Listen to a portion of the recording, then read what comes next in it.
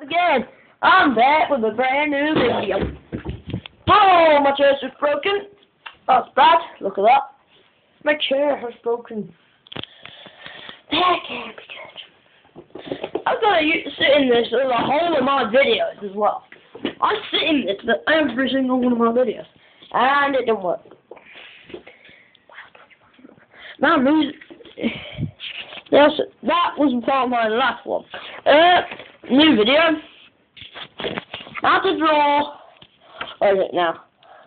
Like a football field, my style. Right. A mini football field. Right.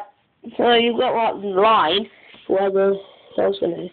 That should go right across the width, which is up and down. The vertical line. And then, not right across, but there we go. And then it goes right down there. And I've already got the start for my slash. Ah, there we go, slash. See, right there.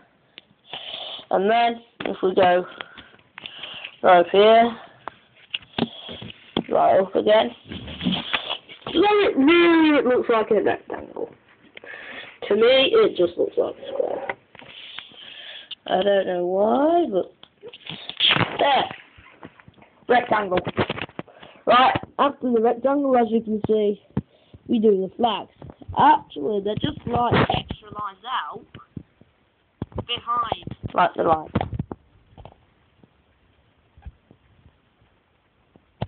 And then we do like a two sides of a triangle.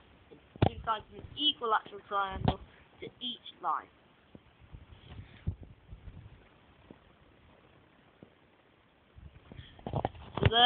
There's one, there's two, there's three, really mini one though. I'm going to make that bigger, very bigger, the biggest one on the sheet now. And there's four, well, bit of a shadow there.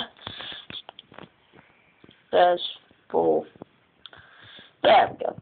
And then, after that, about in the middle of your lines, you obviously do the net. And the 6-inch box. So now we're into the pitch. So the net and the 6-inch box. So there. And now you go a bit further across. Do the 18 box, D on, and then we channel this side. So really, that's how it should look now on both sides. There. Oh wait, I forgot my D on that.